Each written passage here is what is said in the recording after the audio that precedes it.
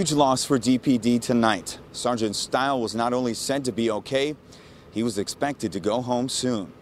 Ken said it not once but several times, not only to his loving family, but to his men that were with him, that I'm glad I took the round because I would not have wanted any of you to take it.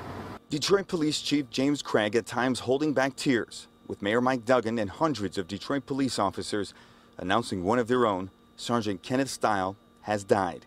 It was a joy to be with. He thought he was going to be going home this week. Sergeant Style was ambushed and shot in the line of duty while tracking down an armed and wanted fugitive, 21-year-old Marquise Cromer. Cromer opened fire with a 12-gauge shotgun, hitting the 20-year DPD veteran in the shoulder.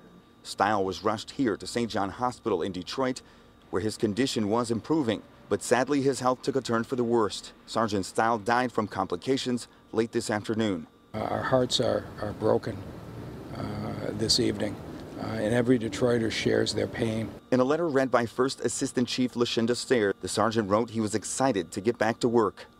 The doctor said that I can probably go home tomorrow and I should fully recover. I know that I will be taken care of until I'm back on my feet. Sergeant Style was expected to make a full recovery, something he remained grateful for, something he shared with those who visited him at his bedside. And the last thing the sergeant said to me before I left him on Wednesday was, he said, as I got to the hospital, I thought, thank God I'm going to be here for my wife and sons.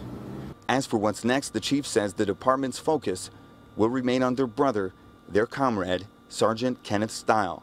This is a time to really revere and applaud this American hero.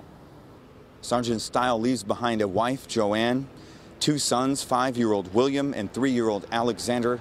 Hearts are very heavy tonight outside St. John Hospital in Detroit. Reporting in Detroit, Gino Vici.